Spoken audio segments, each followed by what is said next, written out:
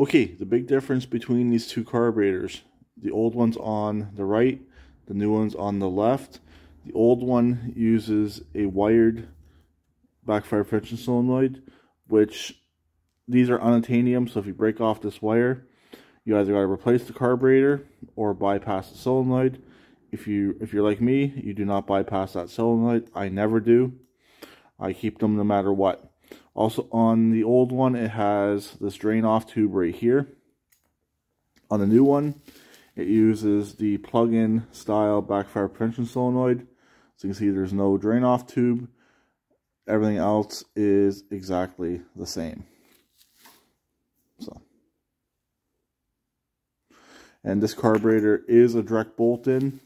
It does come with 2 new gaskets and the wire to convert the electrical system over as well. I don't think you need to use any of this wire. I could be wrong on that. It's been a little while since I've installed one of these. But for the money, these are decent carburetors. I will leave a link in the description below to this carburetor. Bye for now.